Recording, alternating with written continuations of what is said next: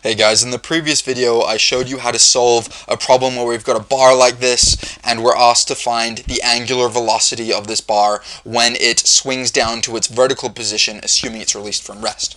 And to do this problem this time, I'm going to use energy methods just like I did last time, but with a minor twist. So we know if we're using energy methods, we're going to use the change in mechanical energy is equal to the work done by non-conservative forces. And if you simplify that out, that's the change in kinetic energy plus the change in potential energy is equal to the work done by non-conservative forces. And if you expand this out once more, and in a test you could probably just cut to this final line, that's going to be a half v2 squared minus v1 squared plus a half I omega 2 squared minus omega 1 squared plus a half k x2 squared minus x1 squared plus mg h2 minus h1 is going to be equal to your work done by non-conservative forces.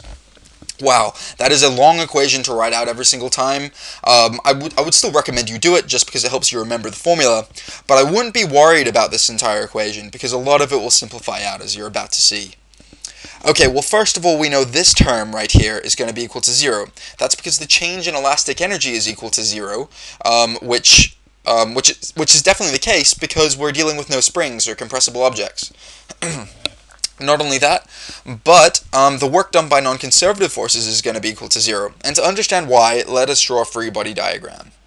This is going to be the free body diagram of our bar in its initial case, when it's released from rest, the moment after it's released from rest. We're going to have, let's see, mg downwards just here, and because this is a pin support just here, we're going to have ry just here and rx just here. Okay, and let's actually superimpose what our object looks like at our second case. So it's going to look like this. This is at our second state just here. Okay, notice I should actually draw mg downwards at this point just here. Okay, so in order to figure out the work done by non-conservative forces, we need to identify what the non-conservative forces are. Bingo, they're Rx and Ry. But the work done by these two forces are zero because these forces do not move the pin. That's because the pin's stuck where it is. So although these forces are definitely positive, or like they do exist, they do not move the pin, therefore the work done by them is 0.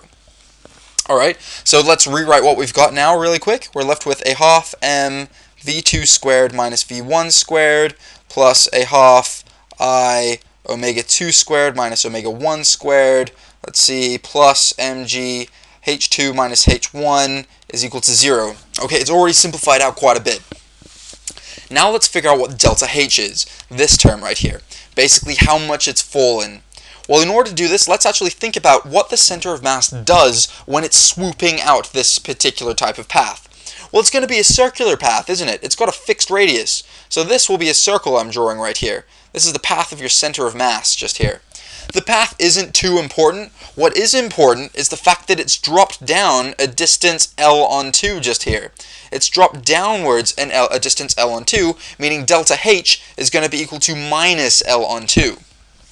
Okay, so let's actually rewrite that, knowing exactly what I mentioned here, meaning that that's going to be a half m v2 squared minus v1 squared plus a half I omega 2 squared minus omega 1 squared minus, actually I'll just do it I'll put this on the right hand side, it's going to be equal to mgl on 2. Cool. mgl on 2. Fantastic. Now let's talk about what these omega terms and what these v terms even mean. I'm going to be viewing this problem as rotating around the center of mass. This is where I differ from the previous problem. I'm going to view this entire bar as rotating around the center of mass. So if you think about it, think about this entire bar rotating around its center of mass. This will be how it is right now, then this is what it will be by later, etc., etc., etc. That does not fully describe the phenomenon we're observing. Notice that it really truly rotates only around our point O, our pin support just here. So if I wanted to view this particular problem as rotating around our center of mass, I would also need to account for the translation of our center of mass. So basically that means I cannot get rid of either of these terms if I view this as rotating around point G. In fact, we can rewrite this now as a half m times v2g, the velocity of our center of mass at our second point squared, minus v1g squared, plus a half ig, so that's the moment of inertia around our point G, times by omega 2 squared minus omega 1 squared, and that's going to be equal to mgl on 2. Notice the way you view the problem changes the way you alter your algebra. It changes the values you put in, although I should tell you that the answer will be the exact same. So let's think about this. If the bar is released from rest, that means the angular velocity is going to be equal to 0 at its first state. So this is going to be equal to 0. It also implies that the velocity of our center of mass at its first state is going to be equal to 0 as well. So these two terms is 0. So let's rewrite what we've got. We're left with a half m v2g squared plus a half ig omega 2 squared is equal to mgl on 2. Cool, but we've got two unknowns in one equation, so we need a way to put v2g in terms of omega 2. And the easiest way to do this, in fact the only way to do this, is using circular motion. So notice the path that the center of mass undergoes will be circular. That's because it's got a fixed radius of L on 2. It's got a fixed radius of L on 2. Which means then that the velocity at the second point of your center of mass, v2g, due to our circular motion video, is going to be equal to r, which is L on 2, times by omega at that corresponding value, which is omega 2. Right? And that's because this is a constant radius just here, and this right here has been derived in a previous video. Okay guys, now we can substitute that back into our equation just here, and we're left with a half m times by L on 2 omega 2 squared plus a half ig.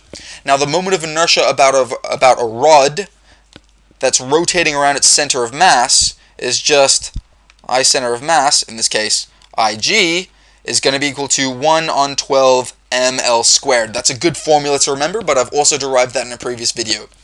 So let's write that in. It's going to be a half times by 1/12 ml squared times by omega 2 squared, and that's going to be equal to mgl on 2.